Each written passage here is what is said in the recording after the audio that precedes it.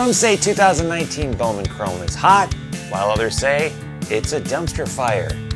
Which side of the fence do we fall on? Find out in this latest episode of Gut Reaction.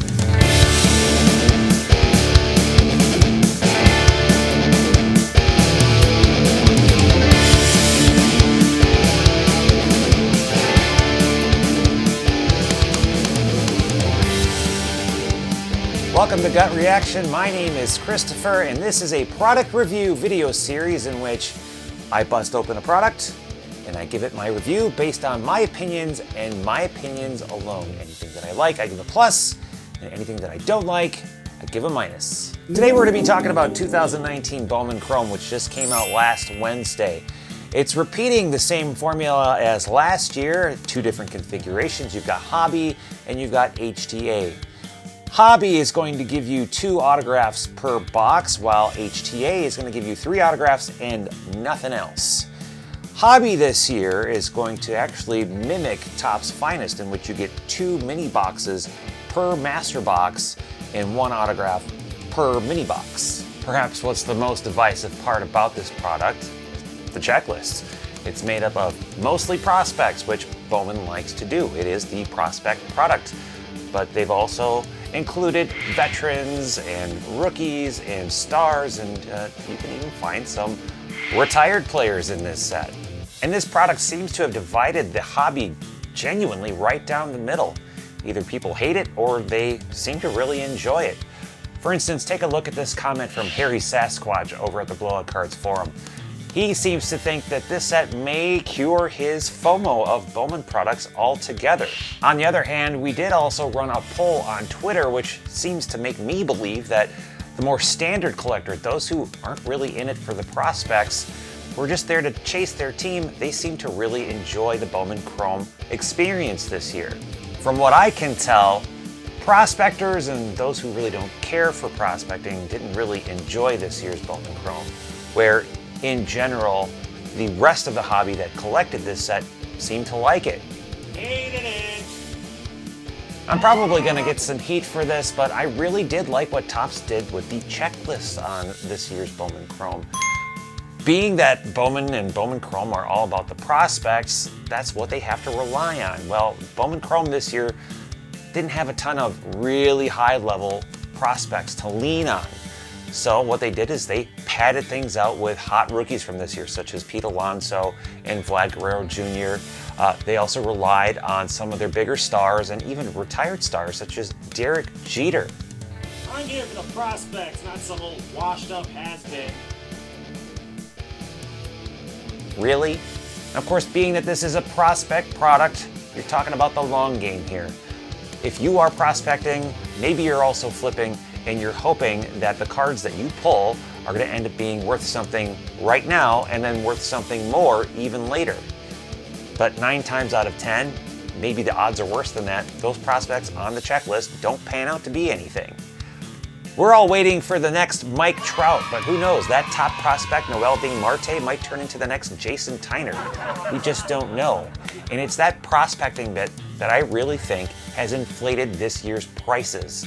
And I just didn't really like where Bowman Chrome was sitting as far as prices go. To make matters even worse, I read that pre-sale prices earlier this year for hobby boxes of Bowman Chrome were around the $60 to $70 mark. I can tell you for a fact that I paid more than twice that when I got to do my pre-sale purchase. And what that's telling me is that distributors and resellers and maybe even Topps are taking advantage of prospectors. It's called a free market. Sell at the price the buyer will pay. Econ 101. Learn about it. One thing I did really like about the design this year was the variety of color. Now, while I'm not a big fan of the 3/4 border design that they implemented on their base design and their prospect design, I did really enjoy how the color just pops off the cards.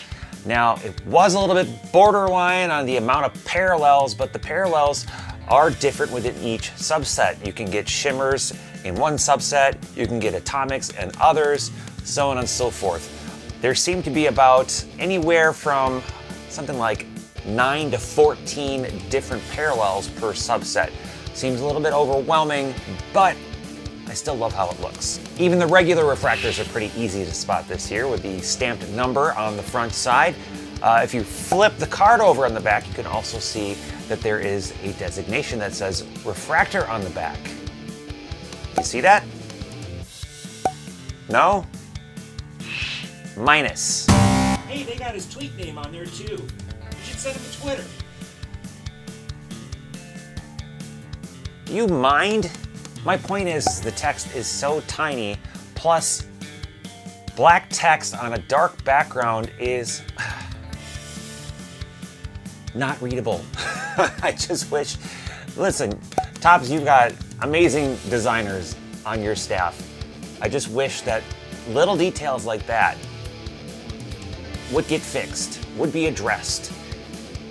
Black text on a dark background is not readable, and tiny text printed for Ant-Man is unnecessary.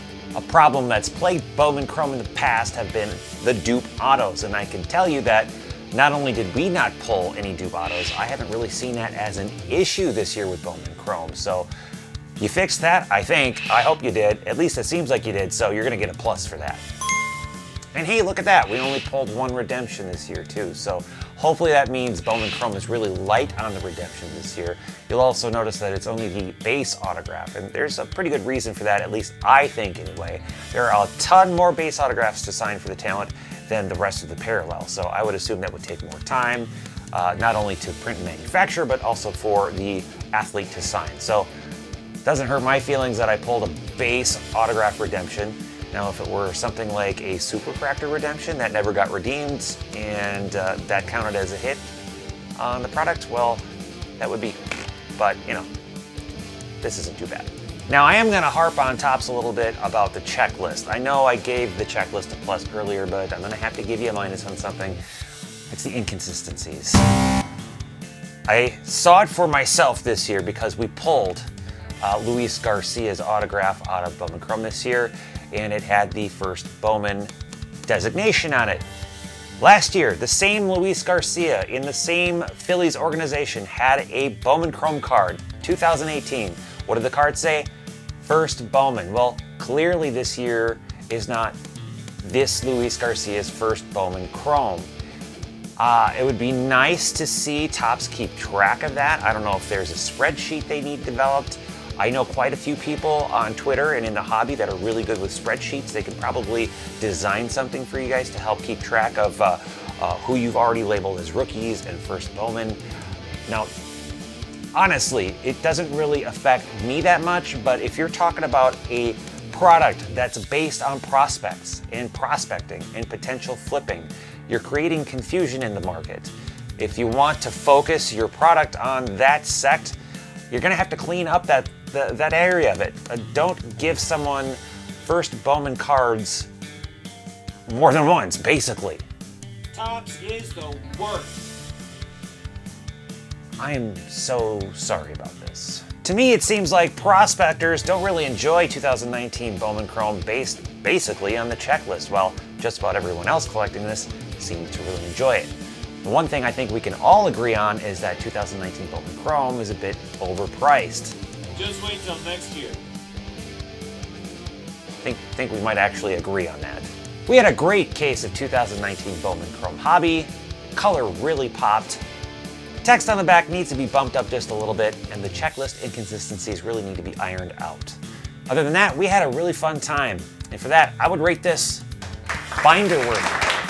All right, now it's your turn to rank 2019 Bowman Chrome. You can vote in the poll at the top of the video here.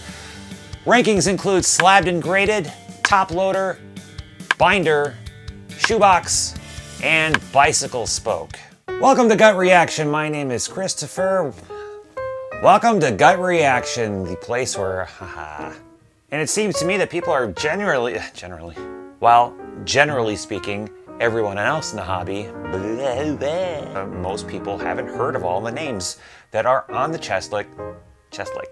Now, given that this is a prospect product, where am I going with that? Taking as much advantage as possible Topps and distributors and resellers, even the regular refractors are pretty easy to spot this year with the Even the regular refractors are pretty easy to spot this year with the number stamped. A problem that's plagued Bowman Chrome. Hey, we had a great case of 2019 Bowman Chrome Hobby this year. Really loved the color. Really loved the color. The checklist, you know, they did what they had. Hey, boo. Hey, we ended up with a really good case of 2019 Bowman Chrome. That sounds like a disease. All right, now it's your turn to rank 2019 Bowman Chrome. Vote in the total. Check out this video over here. Make sure you're shit. Hey, did you crack open any 2019 Bowman Chrome?